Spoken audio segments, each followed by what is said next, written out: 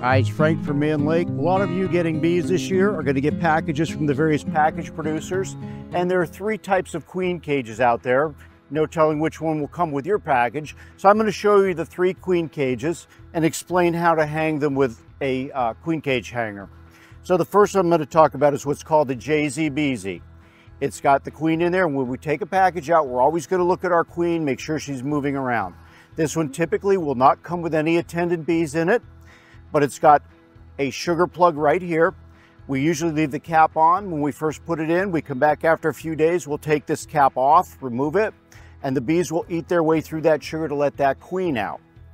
The next one is called a California queen cage. It's long and narrow. It's just got enough room for that queen in there. This one does happen to have an attendant in it with her. She's walking around with her, but generally it's just the queen.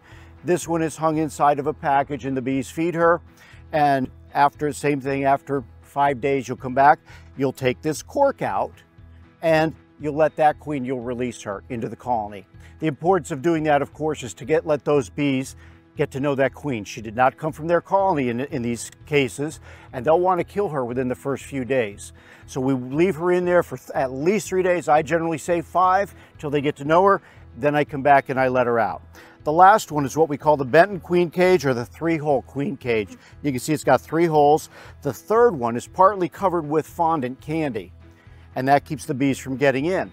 This one will generally come with attendant bees. In this case, it doesn't have any. We've got some hitchhikers on here wanting to get in. This one's actually trying to sting the queen, so they know it's not their queen.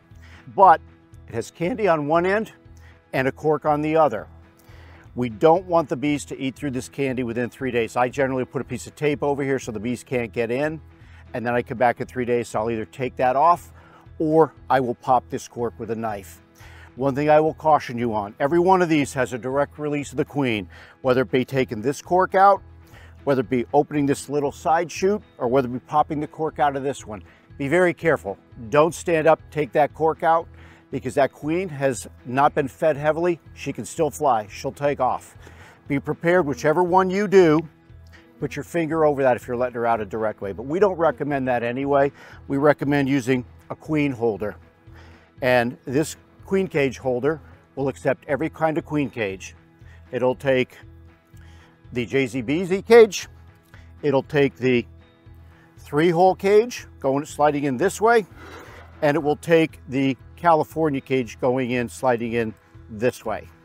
So it doesn't matter what kind of cage you get with your package, you can fit them all into this and hang them in there.